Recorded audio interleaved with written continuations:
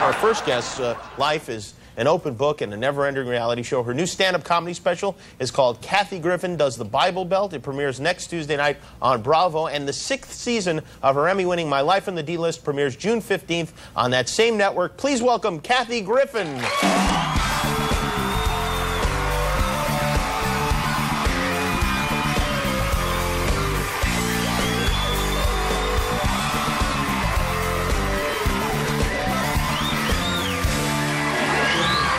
Lovely.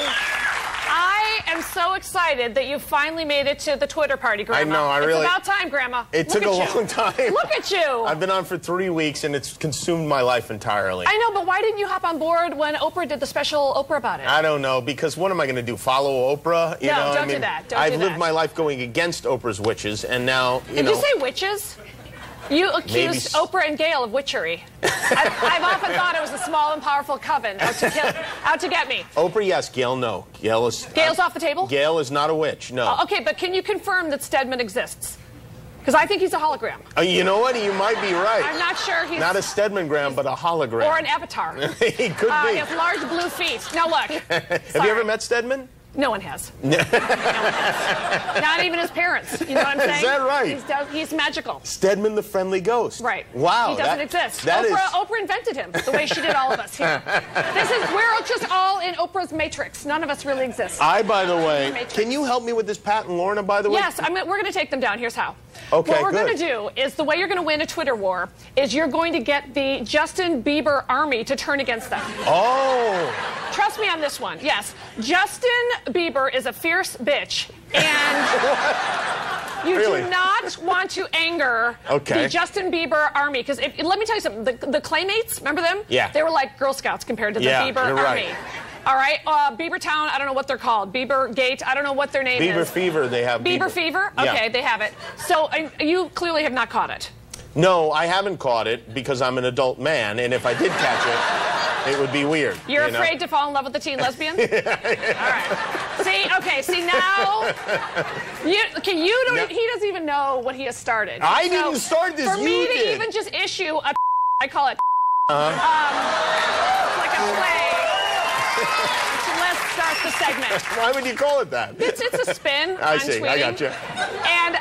And so if you declare war on a Justin Bieber who has like a gajillion followers, then you will get many more followers, but you also will get a lot of angry tweets as well. No, I don't want to mess with Bieber. No, I wouldn't. And also, there's weird people like Ryan Seacrest. Somehow she's got like tons of followers. I can't figure it out, but you know what? Good for her. More power to her. So that's one way to do it. I'm almost certain Ryan is a man, but you might know better than me. I'm pretty sure. So. You took out an ad. All right, don't rub my face in it. Well, I'm just going to say it. I took out my own Emmy ad that I paid for myself. In the Hollywood Reporter, which is a trade paper. Why did you pay for this yourself? First of all, can we just talk about the photo, if you even want to call it a photograph? Yeah, let's have a close-up look at it. It's much more like a painting than a photograph. I don't know who that pretty lady is, but I like her. And yeah, that's called airbrushing, and it made me a star. I got you. If I ever meet her, I'm going to shake her hand, because she's a pretty 19-year-old. Outstanding lead actress in a soon-to-be-released sex video. Yes. That's enticing. Well, that's how you get more followers on Twitter. That's another way. You tease them with your sex tape yet to come. Mine, of course, will be with Justin Bieber. Yeah, that would be big. Bring it. I don't think they would see that as a positive if you were to deflower little Justin. I meant my sex tape with Oprah. Yeah. There we go. That's better. I'm trying to sell tickets here, basically. This is, I think, how you know somebody's doing very well. You just did something that irritated me, which is did you just touch my mother's book?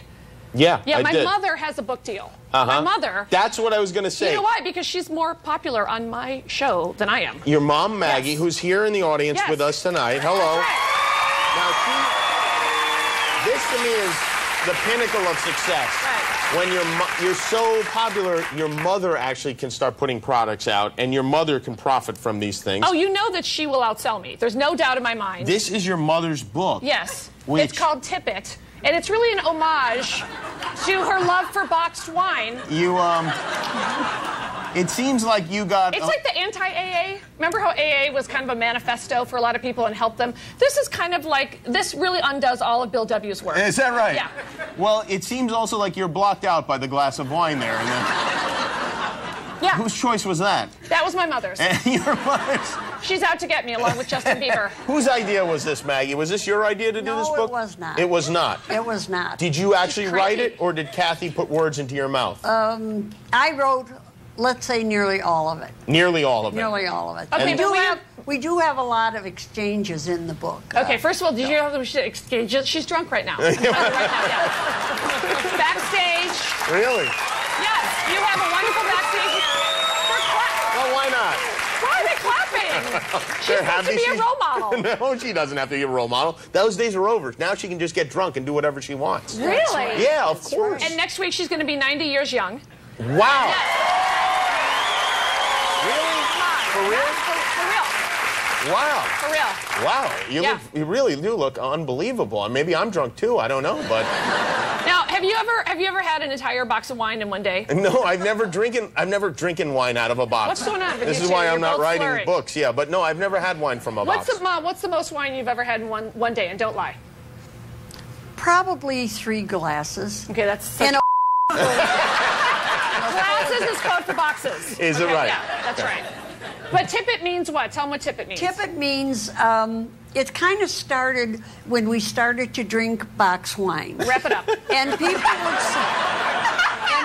would say, like, oh, it's almost empty. And you Alcoholic say, panic. Panic. It's almost empty. Panic sets in. Really? So we would say, well, just tip the box, and then you tip the spigot, and you get all of the wine out of the box. Tip it, yeah. You get So the... that was Essential. the thing, and then we just said it evolved into, well, let's tip it, which meant have a glass of wine. I Don't like talk that. to her. She's talking to a stranger. She's trying to get that girl to go drinking with her. Well, I have this. Like she thinks like she's on the hills where they're gonna go to like Hyde afterwards or some nightclub And then and meet up with LC. And you have these boxes. What did you build, like a shelter out of them, or what do you do with all you these could, boxes? though. No, you can recycle them, though. Yeah, can. it's called Good and Green, Jimmy. That's classy. You just got served. You just got served. And what would you do with them when you recycle them? Plant flowers in them or something? No, you just fold it, like kind of fold them and give it in a bag or a whatever. Oh, to you the turn it into recycled I guys. gotcha. We'd like to give them back to the church. We're very religious. Griffin household. That is very generous. Yeah. And now your book is out on paperback. You mean my New York Times #1 bestseller? Your New York Kathy Times Griffin? #1 bestseller.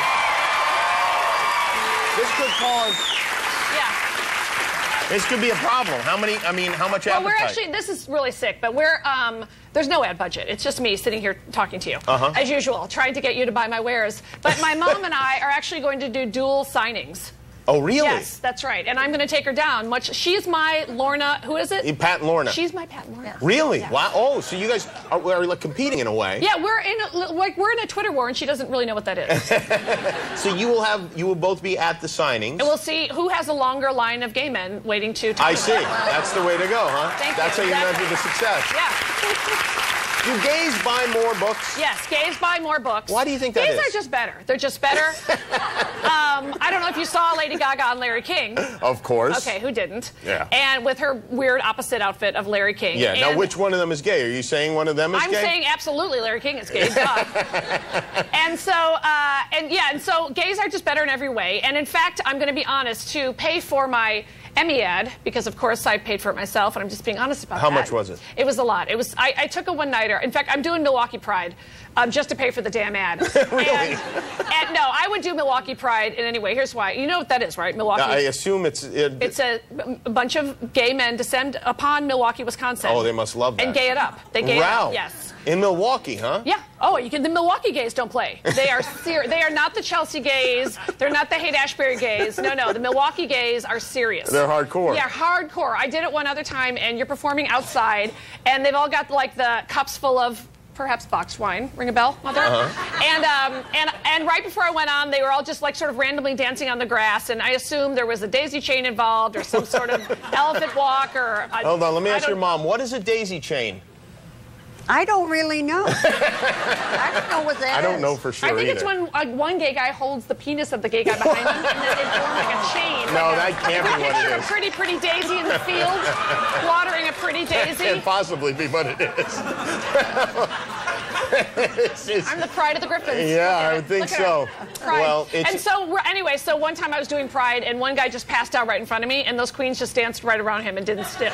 Really? It was so funny. They just, ooh, cha, ooh, cha, ooh, cha, and there was a guy just passed out. Well, you got to go on. You can't stop the festival for one guy. Of course not. Well, you've got a lot of things to plug here. This and is My Life your on the book, D-List is back And June My 15th. Life on the D-List is back, which is a very funny show.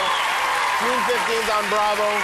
Your Kathy Griffin Does the Bible Belt on Bravo as well. We've got 11 books from every member of the Griffin family. It is a veritable cornucopia of Griffin stuff. There they are. Kathy's book, Maggie's book, and it's great to have you here. Thanks for Always coming a pleasure. back. We'll Thank be right you, back. sir. Kathy Griffin, everybody.